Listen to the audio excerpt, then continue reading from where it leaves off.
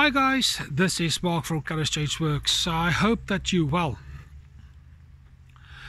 What is weight loss about? Commented on Ranting Around the World video a little while ago that I made, and he's put on a number of questions and suggestions regarding some other topics to be discussed, and here is another one. I have already responded to one of these, and this one is another one.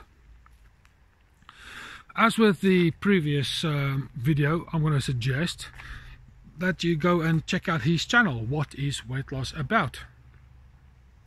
He gives good information. There's some fantastic videos on exercises in order to lose weight and get healthier and fitter, leaner, and so on and so forth. Subscribe to his channel, as well as do the YouTube admin on this one. You know, subscribe, share, comment. Yeah, you know what I'm on about. You know, it's stuff, hey.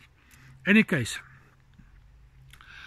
he asks this question: why do people engage in behaviors, rituals, philosophies, you know, that kind of stuff, when we may not necessarily understand everything, such as religion? I can't remember the exact question, but that's pretty much what he's asking. Why do people engage in these things when they don't understand everything? And my answer is simply this: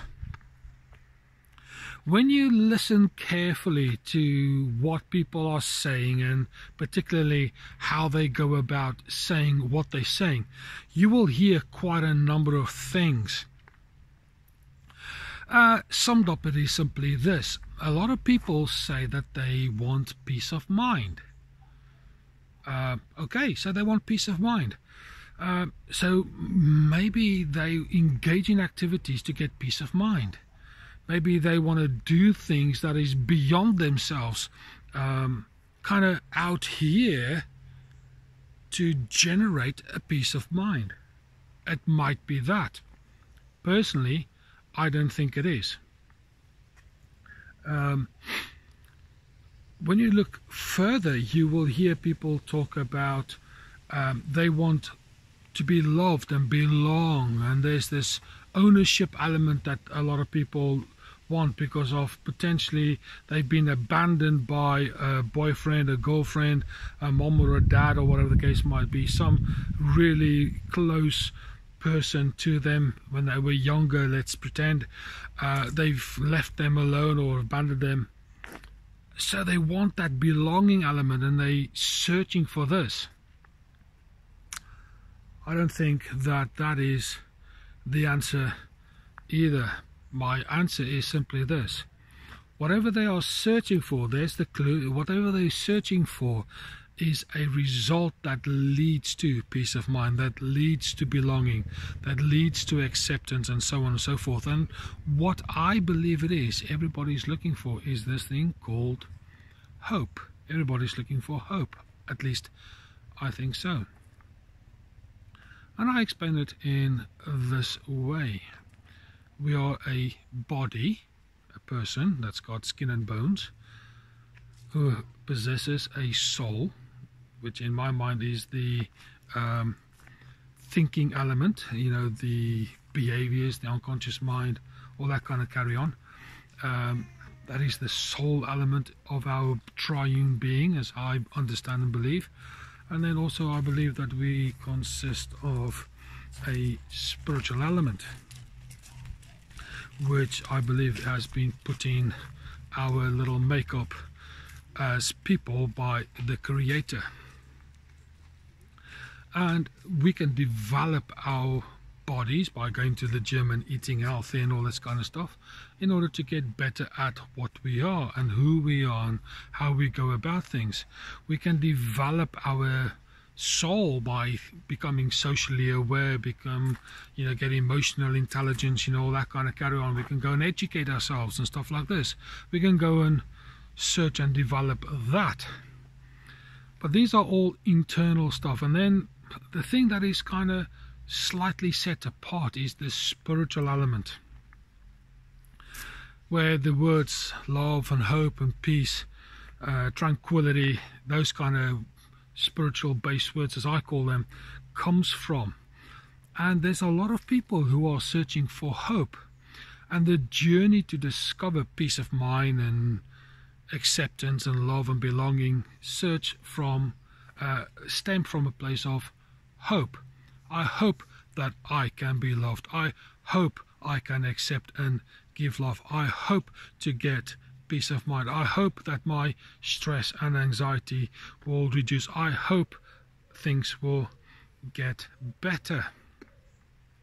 So when you listen to that, there's a lot of hope that is needed in the world, and we can't get hope from textbooks. We don't get it from university or college courses. We don't get that from eating healthy or not eating healthy. We don't get it from there. We get it from another place, and that place is in the spiritual realm.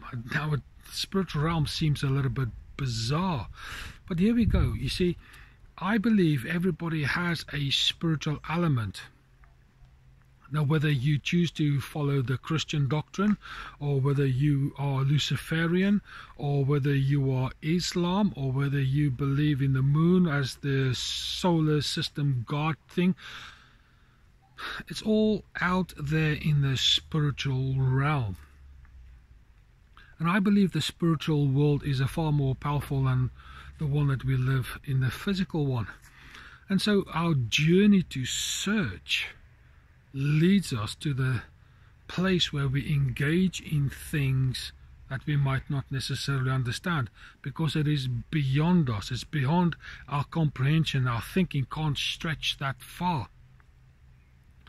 But in the spiritual world, it is an elastic band that can stretch for miles and miles and miles. And I think what happens is we want to search more about who we are. We want to discover what we're about. We want to find out what our role is in the world. And we can't do it in the natural. We've got to do it in the supernatural. Hence, people go out to the Himalayas, the Amazon. They go to some isolated place in the middle of nowhere to, quote, I need to discover myself. And I suppose that is where it all comes from, in the hope of finding me, in the hopes of finding what I am and what I'm about and all these kind of things.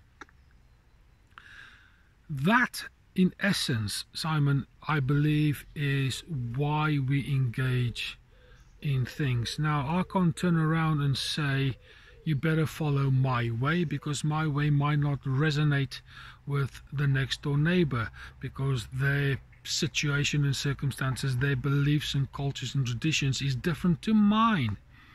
My encouragement would simply be, go out and find yourself and go on that journey, whether it be a physical journey, whether it be an emotional journey, a psychological journey, or whether it be a spiritual journey. Go out and find who you are, what you're about, what motivates you, and what role you play in the universe. And you will then, I believe, discover this thing called hope, which leads to peace of mind, happiness, and all the other stuff that are out there. So, summed up, we engage because we are on a journey in order to discover something, in order to experience something else. Those three elements is why I believe we engage in the supernatural. I hope that answers many questions for you who are listening to this particular video, and I hope it also sparks you to do something about your journey, maybe of self-discovery or other things, who knows. It doesn't matter, but enjoy the journey and discover the benefits of who you are. Okay, my friend, this is it for this particular video. I will make some more in line with some of the suggestions that Simon, or What is Weight Loss About, has posted, and I will do my best to answer those as thoroughly as I possibly can. But for now, this is Mark from Kairos Changeworks. Please remember to share, subscribe, all the YouTube admin stuff, and I'll speak to you soon.